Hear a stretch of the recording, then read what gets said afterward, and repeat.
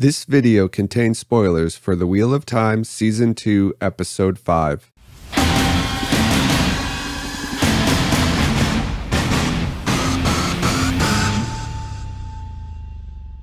Episode 4, Damane. Written by Rohit Kumar, directed by Maya Vervilo.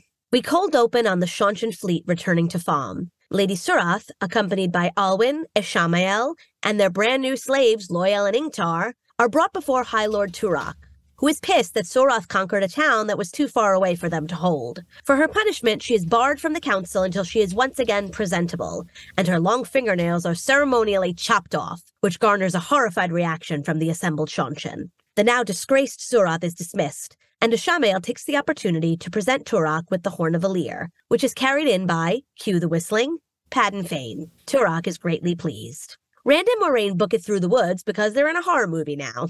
Back up in the cabin, Lanfear mutters, "Bitch." While black dots fill her eyes, she channels black weaves to heal herself, and she is after them. Rand and Moiraine find a stable and take off with the horses, along with the female stable master. Before leaving, Moiraine kills an extra horse because she is on a throat-slitting roll tonight. Lanfear can't use that dead horse, but she can explode a nice old man's head clear off his body and take his. Oh, it was great. Still traveling with Elyas, Perrin uses his slowly changing wolf eyes to notice Elyas has taken him back toward Atuan's mill instead of after the caravan. Elyas tries to tell him his friends and even his wife are not his pack. When Perrin yells, the wolves gather around because they are thirsty for drama. Perrin decides against taking them all on, wise decision, and leaves to help his friends, with Hopper whining as he goes. Rand and Moiraine pull the second most popular trope in fiction and hide off to the side of the road as Lanfear rides past. Moiraine finally tells him what's going on, re the Eye of the World, and the Forsaken being freed. Rand turns with tears in his eyes. He misses Selene and his life is terrible. Someone hug him. Hopper follows after Perrin and tries to push him back toward Atuan's mill. Perrin sees a vision of Uno dead in a cage and decides to head back to bury him. I mean, Uno literally could not care less about his status right now, but you do you, Perrin.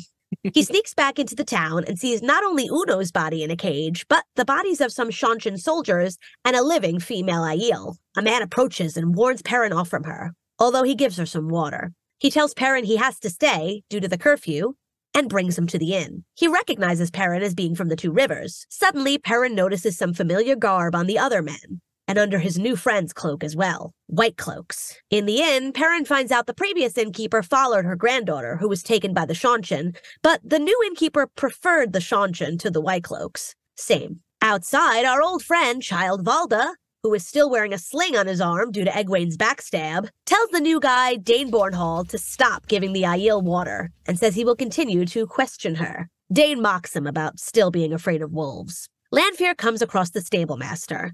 We find out Moiraine had her take the horses to draw Lanfear off the trail. To make sure she doesn't tell anyone what's going on, Lanfear uses the power to sew her mouth shut. It's better than an exploded head, I guess. Verin returns to her brown Aja friends in the White Tower, Yasika and Naomi. They have some drinks and want to hear what Verin's been up to, but Verin's only interested in meeting these powerful novices she's heard so much about, and Egwene. Well, she'll have to wait. Ouch. Ouch. Because Liandrin has the girls with her in the ways. They are knocked out, but Nynaeve wakes up first because she's Nynaeve. She realizes Liandrin broke the 3 oaths by attacking them, and Liandrin tells her that all those Aes Sedai rules are just to keep others from being too afraid of them. Liandrin wanted to recruit Nynaeve to the dark, but Nynaeve says she will never turn, no matter the price. Surath is hella pissed at Ishamael for making her go to Atuan's mill in the first place. She wants to kill Turak, but Ishamael is playing a long game. He knows why Surath swore her oaths to the dark, and suddenly her attitude softens. Ishamael says the last battle will happen in Falme, written in the skies, and the dragon will join them. After seeing Valda, Perrin knows it is time to exit, stage left even. On his way out of town, he frees the Aiel. Her name is Avienda, and her water is his, whatever that means. They're suddenly surrounded by white cloaks, including Dane, but not Valda, because he probably sensed a fight and went to hide somewhere. Dane obviously attended SNL ninja school because he tells them to make sure to attack her all at once, or she'll kill them. Guess what? She does anyway, because she's a goddamn maiden of the spear and she likes to dance. Perrin grabs a hammer and does some damage too. He stops Avienda from finishing Dane off, and they leave. Back in Cairhien, Moiraine explains the World of Dreams to Rand. Tel'aran'rhiod, have you heard of it? Lanfear can Lanfear can get them in their dreams. She's kind of like Freddy Krueger in that way. So, no sleeping. You can do that, right, Rand? At Moiraine's house, we meet Barthanes Damadred, Moiraine's nephew and winner of Best Hair this season.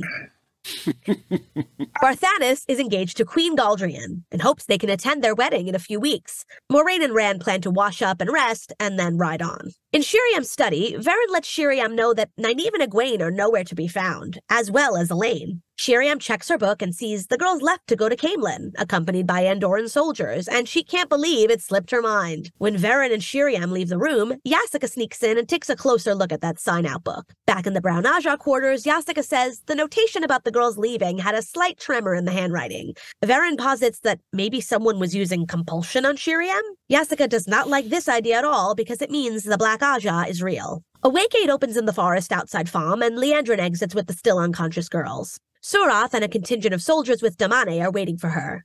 Liandrin's mad that Ishamael didn't come himself. She hates Surath and what the Seanchan do to channelers.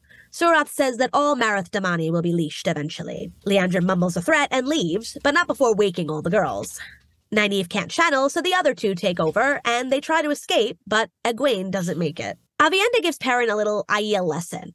She says she came looking for their Kara Karn, but now she has tow to Perrin for saving her life, so she will stay with him. They're heading to Fahm. Nynaeve and Elaine arrive in the city that night and try to keep a low profile among the patrolling Seanchan guards. However, keeping a low profile is not Nynaeve's strong suit, so the girls get their heads knocked into a wall and they're unconscious again. I'm no doctor, but 2 concussions in 2 days is probably not very good. Verin confronts Liandrin back at the tower, who also conveniently signed out at the same time as the girls for a totally unrelated reason. Verin tells her the girls left for Caemlyn and, oh no, Liandrin heard of a group of Andoran guards getting attacked. What if the girls are hurt? Moiraine rubs her eyes and gazes lovingly at her pillows. As she cleans herself up, she has the closest thing possible to a heart-to-heart with Enver. Moiraine says her family and all of Cairhien is in danger, and Enver can tell she has no idea what to do next. She asks Moiraine to think about what her biggest problem is, protecting Rand, and whether it's really necessary. A light bulb suddenly goes off for Moiraine. As Rand sleeps, we see Ishamael lying next to him in bed, caressing his face. But he knows Rand is really Lanfear, playing in his dreams. She reveals herself, and she's mastered a beautiful smoky eye. They drink together and discuss the past, the other chosen, and their plans. You could cut the sexual tension with a knife. Ishamael says the Dark One only speaks to him because he is the only one who truly wants to stop the wheel. Lanfear only wants the dragon. Ishamael has been working on destroying Rand's friends so that he will break. Outside Tel'aran'rhiod, a slave awakens Ishamael to attend an audience with Turok. Turok wants to know who Ishamael is and how he has risen so high in the Seanchan court. Also, isn't he the guy who saw the omens that led them to begin their return in the first place? But no, according to Ishamael, only the Empress can see the omens for what they are. Turok says because he brought the horn, Ishamael can ask one thing of him, but he just wants Turok to accept an upcoming gift from Surath in good faith. Nynaeve and Elaine awaken in beds. A man and woman approach them, but it's a yellow sister, Rima, and her warder. He can cuss them for their own protection. Otherwise, they would be where Egwene is, being presented as a gift to Turok. She's in full Damani garb now and is collared and leashed before the court. Rand is hanging with Barthanes when Moiraine says, time for bed. Lanfear could have heard him all this time, but she didn't. She loved the dragon, but he broke her heart and she turned to the dark to try to get him back. Rand needs to find out what she wants. Moiraine says it's Rand's choice, and she means it. And he decides to sleep. As soon as he's out, he's instantly in Tel'aran'rhiod, shirtless, strapped to a wheel in a desert. Lanfear sits before him on a throne wearing black bondage gear. This is going to be good. See you next week.